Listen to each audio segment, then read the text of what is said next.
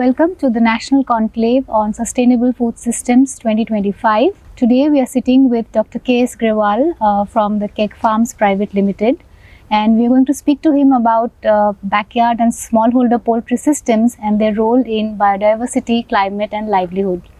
So Dr. Grewal, welcome. Thank you. And firstly, tell us a bit about your work that you're doing at the Keg Farms and how it is helping smallholder farmers. So Keg Farms is a 5-decade-old company. Keg Farms recognized that the rural poultry that we have in India was based on, they had some expertise. The expertise that they had is that they were rearing chickens in their backyards, but that was non-remunerative. The chicken was growing slow, it didn't lay many number of eggs.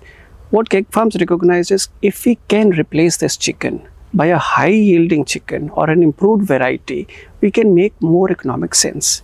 So what Keg Farms did is, it developed breeds which is called as the low input technology birds. One is Grewal and another is Sarangi, which laid much more number of eggs and which grew faster. So basically, without changing what they knew, without actually training them, we just replaced the birds in the villages. With that, what has happened is, the activity that we're doing, which was just a traditional activity, converted into a remunerative activity. With that, what has happened is that the cycles that they were doing maybe three cycles in a year. It went up to 5 cycles a year.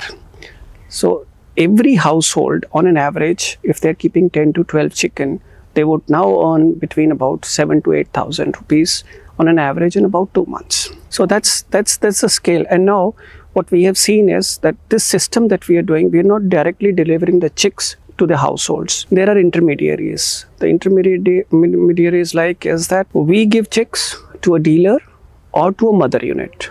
They raise the chicks to about 2 to 3 weeks. And these, after rearing for 2 to 3 weeks, these are given to hawkers. The hawkers are also self-sustaining entrepreneurs. They will take chicks at an X price, they will add their 10 rupees and supply it to the villages. Now, they supply to the villages, for example, at 60 rupees. So this, when they supply to the villages at 60 rupees, the females, the women, will particularly who are rearing these birds, will feed them kitchen waste or whatever is organic matter which is left there. In about 1.5 to 2 months, those birds will grow. If they're selling for meat, they sell it about 250 rupees a kg or so. So 60 rupees has gone to 250 rupees. That is how it is helping scaling up, their incomes. So it's a livelihood support. Now it is also helping in a way that they're not feeding the commercial feed to the birds. They're only using kitchen waste. Whatever is the waste organic matter is being converted into high quality protein or eggs. And as a circular economy, what is also happening is that the birds, they will, whatever is the droppings that they do in places, it adds to the soil as manure. So the cycle continues. So I think very interesting example of livelihood, economy, circular economy, management of waste. But what is your current scale of the project, and how are you scaling it up further? What challenges do you see in the scaling up of this project? As of now, we are covering good about 16 states of India. We started in about 5 decades back with a very small numbers. Now we supplied good about 25 lakh chicks into the villages. How we are scaling it up is that, we also have technical expertise which we share with the developmental agencies. They put them into their developmental schemes, and then that's how they take it further to newer areas. Like for example, we have gone even beyond Meghalaya to the 7 sister states. We are supplying hatching eggs to Arunachal Pradesh, and to the extent we are also supplying stocks to Andaman Nicobar, which is way beyond the into the ocean. So that's how we are trying to encourage and trying to increase the footprint of this particular model, which is a very you can say sustainable model for the rural economy. When we talk about challenges, there are 2 challenges that we face. One is because it still is poultry. So to produce poultry, we use the same resources as the industrial poultry. the main resource is, or the input cost that we have is of feed. So at the parent stock level, the same feed that we are using is it competes with what the broiler production or the other production systems use. So there is a lot of fluctuation in that. So one challenge is the input cost, and the second challenge is that we supply the chicks, or the agencies supply the chicks into the villages. People rear it, but they do not have markets. In the sense, they do not have markets in the rural areas. The markets are there in the urban areas, where these birds are sold at a premium.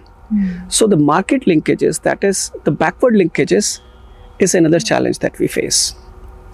So while scaling it up through the government agencies also, they're also able to produce at a very efficient scale, because in this you're not using commercial feed.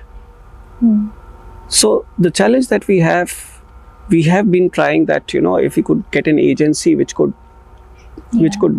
cover this gap, but still it remains a challenge for us. Yeah, actually my next question is also linked to what you're saying.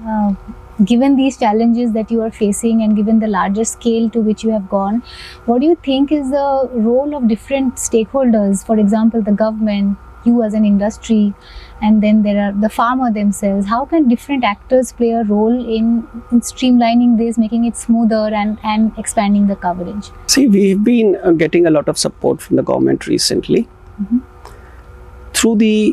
Because the government has got various developmental projects, wherein they make the project through the NRLM, that's the National Rural Livelihoods Mission. They have the beneficiaries, because the field level people or the veterinary department there in the states, in the districts or in the blocks, they are assigned to connect to the beneficiaries. What the state governments is now doing is that, in the absence of the stocks available with this government, they are procuring those stocks from us or from the private sector.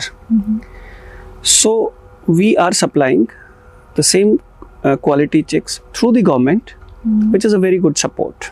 But here I would like to ask, or I would like to request, if the government could provide even more support to us.